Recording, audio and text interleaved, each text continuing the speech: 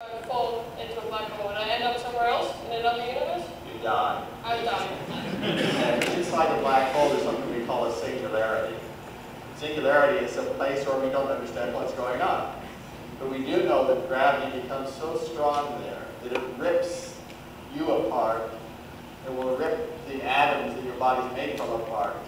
It destroys matter, it destroys all forms of matter, and it even destroys space and time right at the center. So,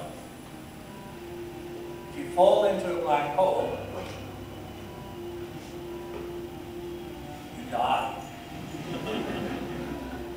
Well, maybe people don't often fall into black holes, but stars do. The last chance a collapsing star has to avoid this fate is to form a neutron star. Neutron stars are the densest objects that we know about. Inside, the temperature is millions of degrees, but still they are superconductors and superfluids.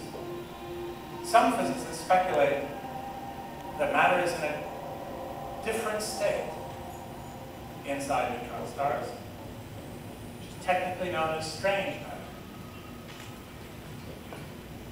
So gravitational wave emitters are the growlers and the howlers of our jungle universe. They're places of extreme physics. We know many such individuals already, but many others are hidden. We will only discover and study them by listening to their gravitational waves. But almost certainly, there are some unknown beasts that we don't yet expect to hear. Some